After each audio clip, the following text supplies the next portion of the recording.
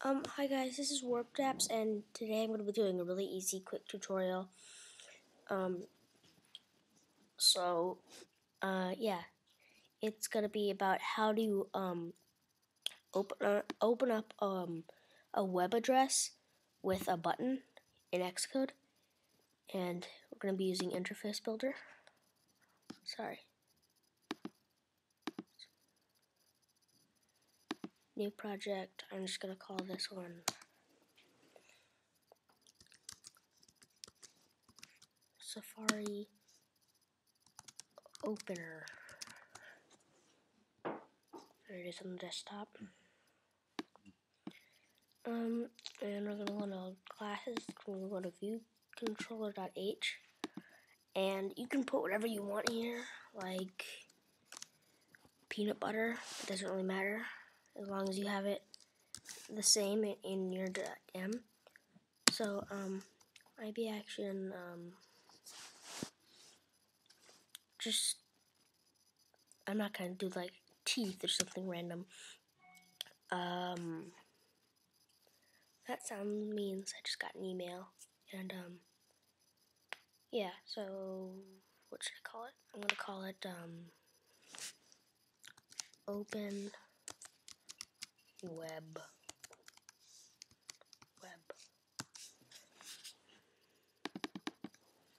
I'm going to copy that. I'm going to paste it in my .m. I'm going to go to the implementation. I'm going to enter 2 times. 2 times. I'm going to paste it. I'm just going to... So what we have to do here is the actual code, and it's open bracket, UI application, shared application,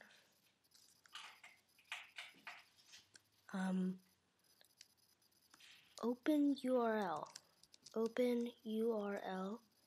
and then open bracket, NSURL,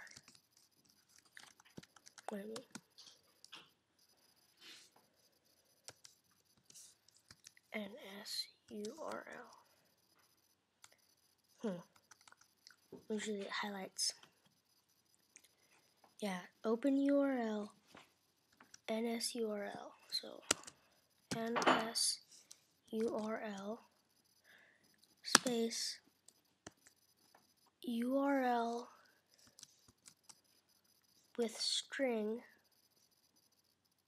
and then it's then you're gonna do an @ symbol and then 2 quotation marks, close bracket, semicolon. And then if we build, that should be fine.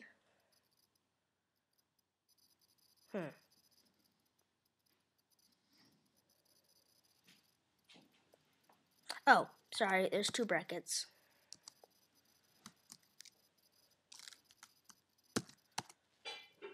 Sorry about that. So yeah, that's it. And then this is where you want the website that it should go to. So just for example, I'm going to put http://www.apple.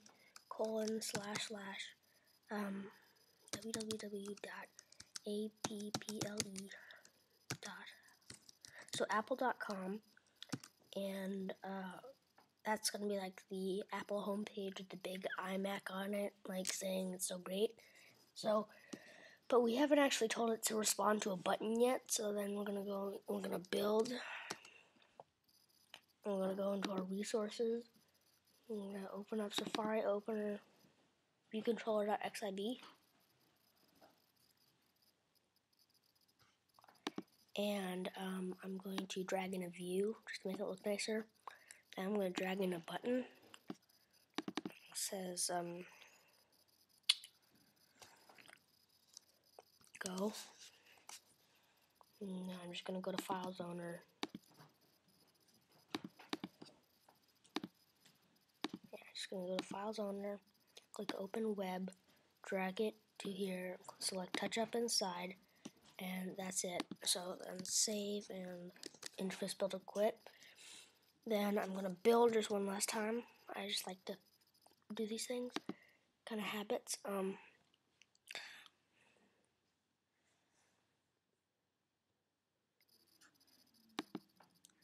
as you can see, it's opening it up, www.apple.com, and it's a big iMac saying it's the ultimate all-in-one now with the ultimate display. Ultimate is so cool. I want to buy one. But yeah, and you can reload the page, and it's just normal Safari. You can go back and you can add it and stuff, and it's just really simple, one line of code, and that's about it. And then you can also, what I discovered, if you don't like this method, and you want your application to be a web application, is you can delete this. Delete that if you don't want it to look like that, if you don't want it to have a button or something, because I didn't want that for one of my apps I was making. So you can just copy this whole line, then delete it, then go down a few and just make it what it looked like before, and then you're gonna go to implement view did load. So super view did load, and then in between these brackets, you're going to enter once and then paste that line. And that should be all that you need to do. So when it starts up, it's going to open that page.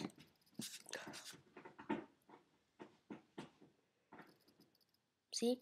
It's not the cleanest thing ever, but it works. So, yeah, that's the way I know how to do it. There's probably another way how to do it, but that's how I would do it if I was wanting to do it.